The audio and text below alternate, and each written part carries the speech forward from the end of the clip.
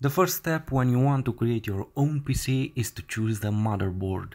I decided to buy something from Gigabyte, is the model H110M-S2V DDR4. It's a super motherboard. It's enough to create a super PC. If you integrate on this motherboard excellent components for your PC. So this is it. I will let you to see it, to see what it offers and how it looks. As model, it's a micro ATX.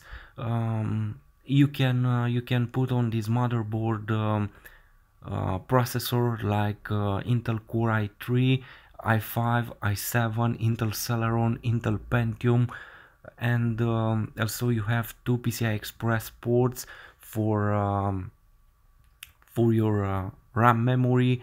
You can install up to 32 gigabytes DDR4 RAM memory. It's super enough and you'll create a super strong PC. In my case, I use only 8 gigabytes of RAM storage and it's enough to run any game available on the market. I can confirm you with the right elements you can create something amazing with this motherboard from Gigabyte. As connectivity, you have all kind of ports.